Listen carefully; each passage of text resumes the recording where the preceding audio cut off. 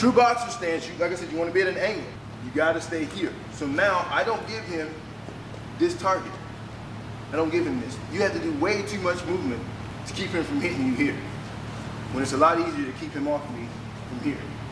You keep a certain level, certain distance. What we do in our minds is we want to get so close that we can just punch at any time.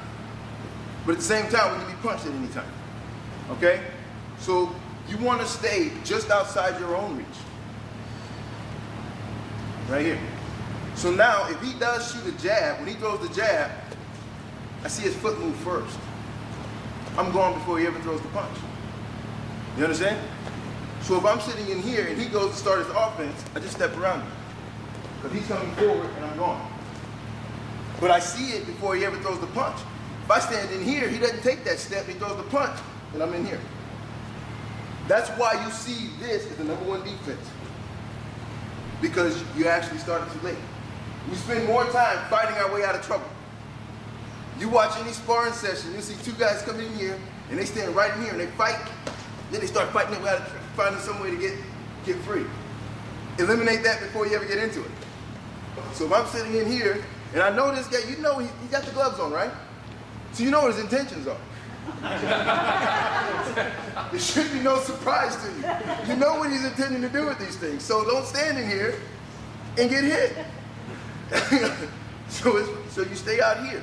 Because what we want to do is understand that as a natural tendency, we reach. If you're sitting at a counter and the salt shaker is outside your reach, you don't walk down and pick it up. You reach. It is a natural tendency. You're sitting on the couch, the remote's on the other end, you reach. You know, it's a natural tendency. So if we're sitting in here and we want to punch and this guy is just a little bit outside our reach, we keep our feet right where they are and we reach. All right? And you throw your balance out the window. It's a natural, and you throw your chin in the air, exactly. You throw your balance out the window and you leave yourself open to be countered. Okay?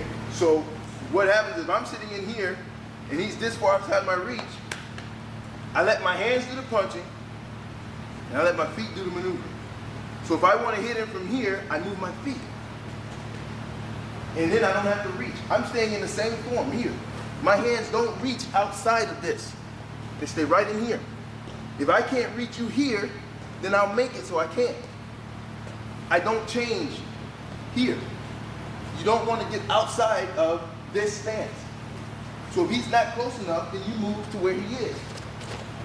And you keep it moving that way with your feet. Your hands have a job, your feet have a job. They don't need any help. All right? Your feet are fully capable of getting you where they need to be. All right? So don't let your hands help you manipulate the distance. Your feet are fully capable of doing that. So in here, you want to move, you want to reach, don't reach from your shoulders, from your hips.